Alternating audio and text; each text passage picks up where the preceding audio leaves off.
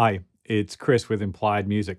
On this channel, we talk about substitutions and how to embellish and create new striking epic chord sounds, jazz chords, but sometimes the best solution is a diatonic chord carefully embellished. We're going to talk about Plagal embellishments today.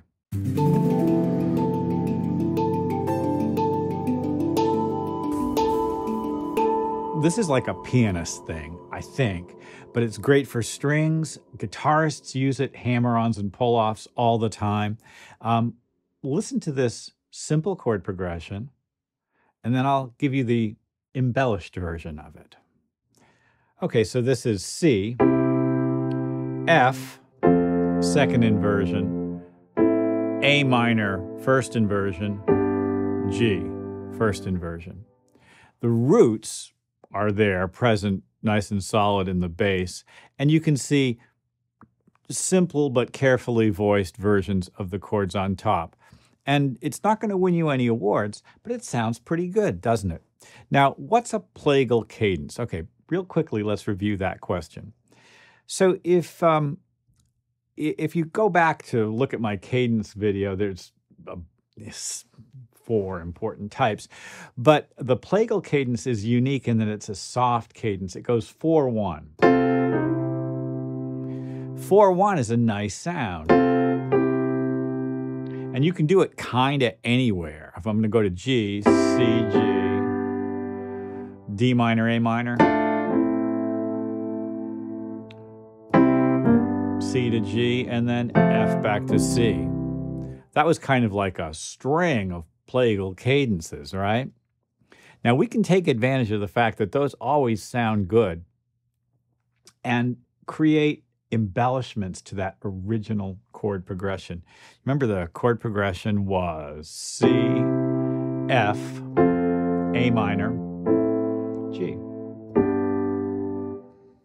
Now, the simplest way to do this is to take just one of the notes from the four of each of the chords and drop it in beforehand. And this is what I like to do when I'm playing piano. It's kind of a variation of something we call the Floyd riff.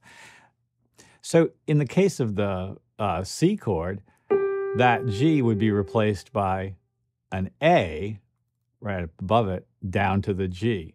In other words, the fifth is replaced for a moment, suspended by the note right above it. And in the case of the F chord, the C is the fifth. I would do the same thing there. We can do the same thing with each of these chords, and if we do, this is what we get.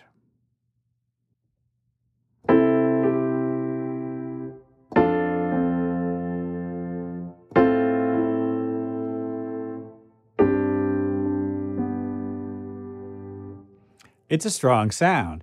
And you may recognize it as being sort of part of the country vocabulary, but it's also super useful for any kind of indie rock. And it appears in certain versions in R&B, gospel, soul.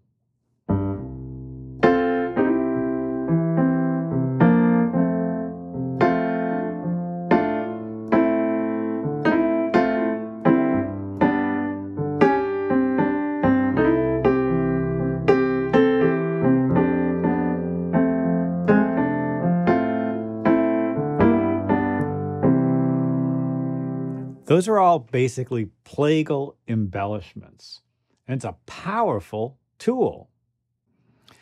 Let's do it one more time and look a little more closely at the actual keyboard, because the voicings become kind of important this way. You can see it happening, I know, on the, on the MIDI screen, but let's really focus our attention now on the keyboard.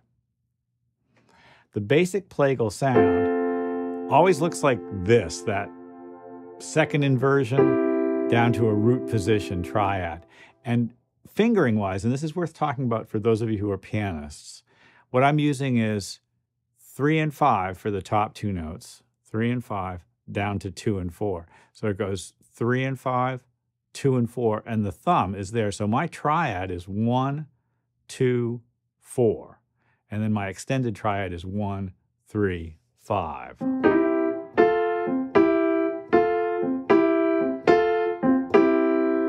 And what that means for me as a pianist, and you can try this too, is that those top two fingers, 3 and 5, are my embellishment fingers. And it's kind of smart when you're learning to do this to think, I have my solid triad fingers and I have my embellishment fingers.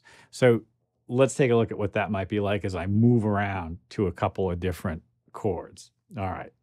Solid triad, embellishment finger, down to the solid triad. Same thing here on D.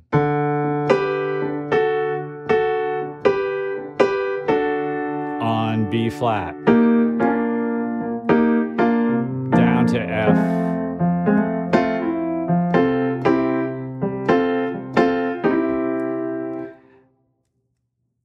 Getting used to letting your thumb be sort of an anchor rhythm point and then having these top two fingers be the embellishment fingers and these fingers be the solid location fingers is a really powerful way to begin to do this.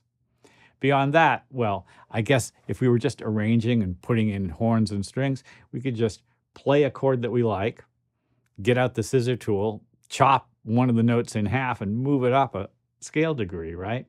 This way we get 6 going down to 5, 6 going down to 5, or 4 and 6 going down to 3 and 5.